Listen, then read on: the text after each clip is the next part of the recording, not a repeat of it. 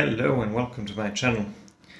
You know, one of the things I really don't like is when I use music or a song for my video and it's copyright free, it's free to use, but then a few years down the road it's no longer free and I have to either try to edit my video or delete it altogether.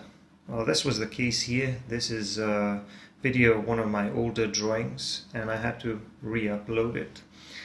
I hope that you'll enjoy it. This is based on a poster for a movie Gunfight at the OK Corral with Burt Lancaster and Kirk Douglas.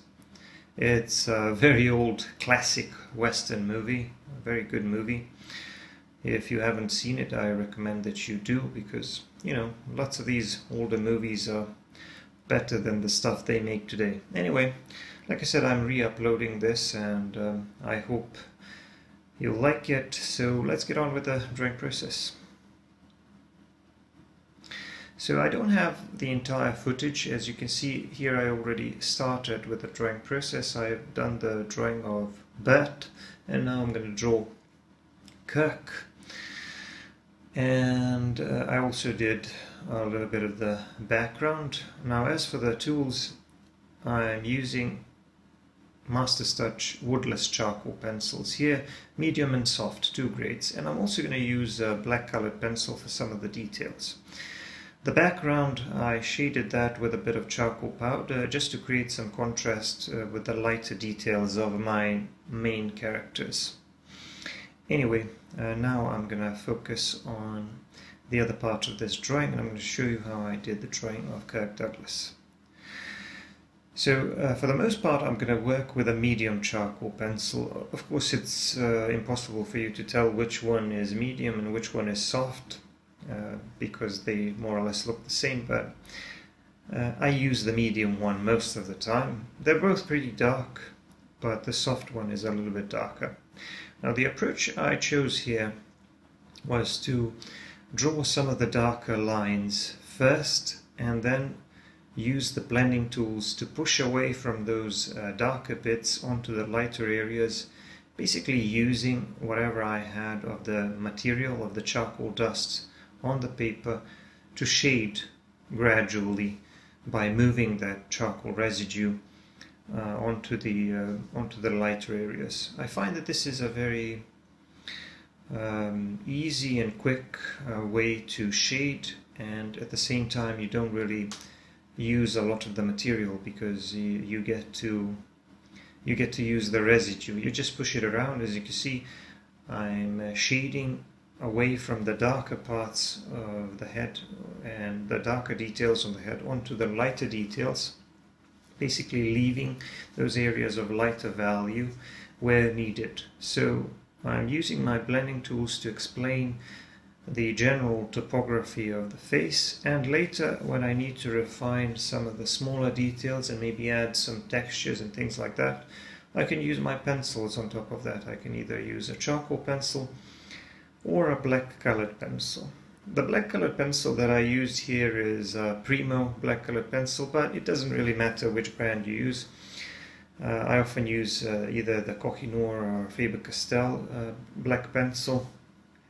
But the thing is that in a lot of these smaller drawings where there is a lot of detail, I was often reluctant to rely on charcoal pencils alone. Now, this can be done with nothing but charcoal pencils because the medium charcoal pencil can be sharpened really well and can produce some really fine detail, but I just find that it's easier to control the amount of value and some of the smaller details when you're using something a little bit harder and a little bit lighter like a black colored pencil. So I've often been known to use a combination of charcoal and a black pencil, but like I said, you don't have to do it. There are lots of my drawings where I use nothing but charcoal. Anyway, as you can see here in this part of the drawing process, I'm using that black pencil to add a little bit of texture to the face and to add some smaller details like the eyebrows, which are barely visible here because they are of lighter color and because the reference photo is also a little bit overlit. So don't be surprised at the contrast. Now another interesting thing is the contrast between the top of the head and the background.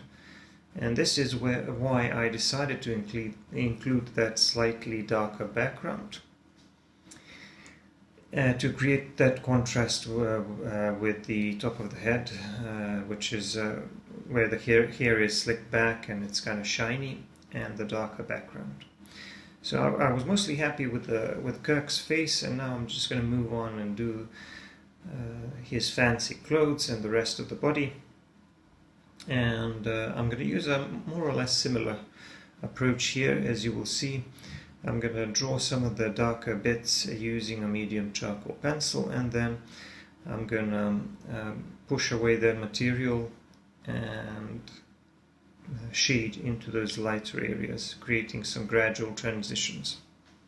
And of course there's also a little bit of background to be finished as well. So when you're drawing clothes, and I'm not a big fan of drawing clothes, but here, because I'm drawing, I have to include the guns and everything.